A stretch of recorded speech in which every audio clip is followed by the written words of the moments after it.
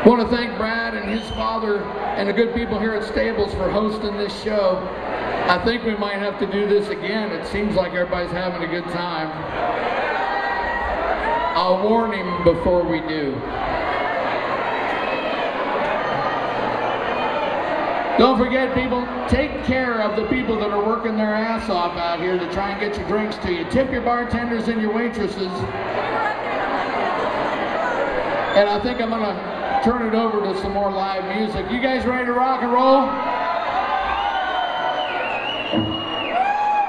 All the bands that came out here tonight are doing this for really minimal dollars. I mean, if we have money left over after we donate to the charity, we're going to throw a few extra bucks their way. But I want you guys to know, everybody playing on this stage tonight has come out here for like bare minimum dollars and done a hell of a job for us.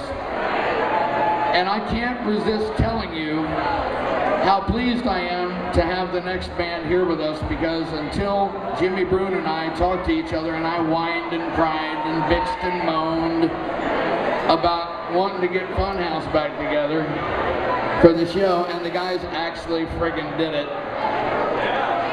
And then when they did it, they said, you know what, we'll do it on one condition. Don't pay us, give us the money to charity.